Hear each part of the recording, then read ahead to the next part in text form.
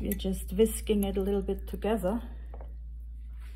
I'm going to add a tablespoon or so of spinach powder, which is just what it sounds like, powdered spinach. And this gives you the green. It gives me a little bit of a green, and it also adds the spinach flavor to the pepper and salt. About, I don't know, half a teaspoon of salt. And we're adding about a teaspoon of garlic, just because we like garlic. You can leave it out. You can also leave the spinach powder out. You could put paprika into it. You could put curry into it. You can not put anything into it. It's up to you. 1.5 cups of all-purpose flour.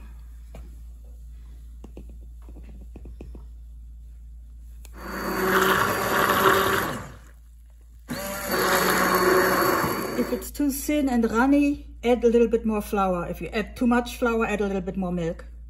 The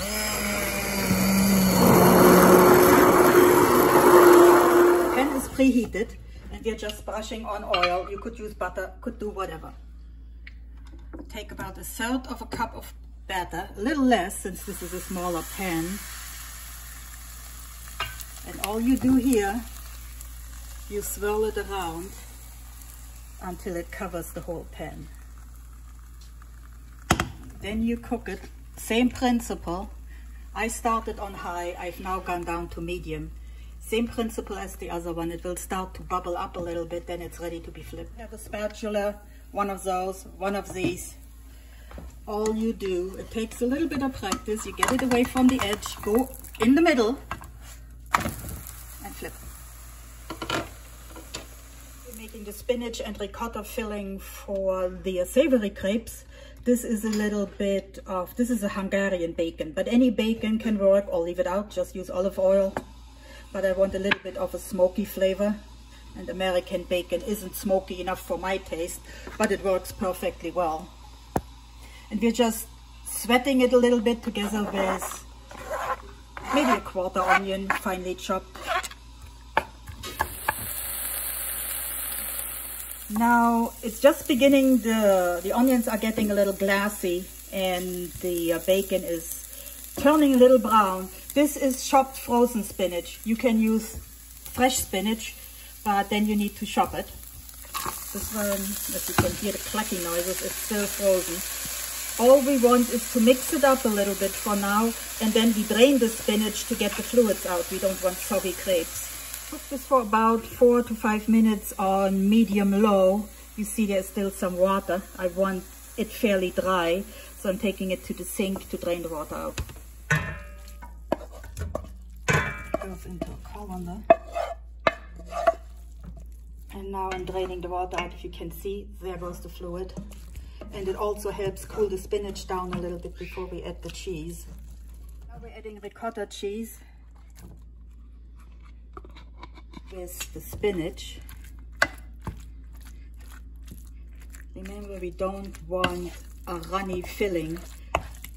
While the spinach is still warm, it's also going to pull some fluid out of the ricotta.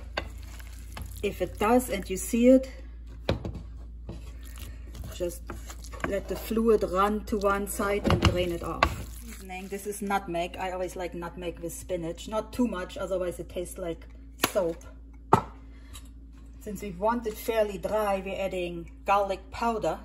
But if you have fresh garlic, you can add that too. If you use fresh garlic, I would saute it along with the onion. Salt, about half a teaspoon. And pepper.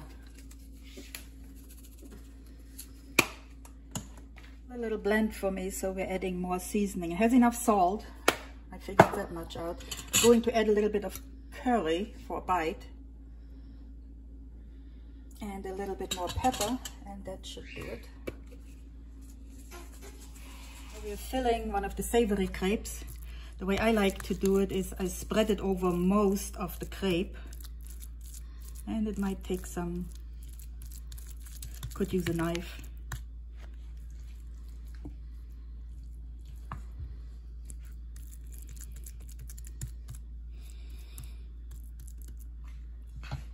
And then I'll just roll them up so that it looks like a little spiral on the inside. Then we put them in a baking dish and do the next one.